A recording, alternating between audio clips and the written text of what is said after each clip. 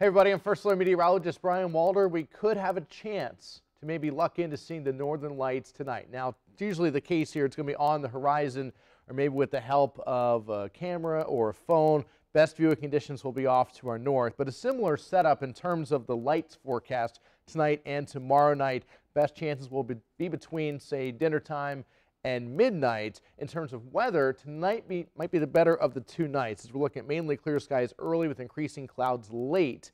Wake up temperatures in the morning will be in the 50s. Highs tomorrow, generally in the mid to upper 70s. We could see a couple of morning showers as a cold front slides through. Otherwise, a little breezy for the day tomorrow. There's Futurecast 8 o'clock in the morning. A couple showers possible. This might be a little bit overdone on our forecast model, but it's a rain chance. It's a lot more than we've had lately, and it could be our only chance of rain in the extended forecast. Note by lunchtime, the showers are gone. Could see some clouds linger into the second half of the day tomorrow, but we should be good to go for high school football games tomorrow evening, and sunshine does return to the forecast on Saturday. Warming up on Saturday back into the mid 80s. We'll stay warm for this time of year looking at early next week, but some days will be warmer than others. Low 70s there by Monday, but could reach the mid to upper 70s once again by the middle and end of next week. And overall, despite those up and down temperatures, we'll see very similar weather with lots of sunshine and the dry conditions continuing.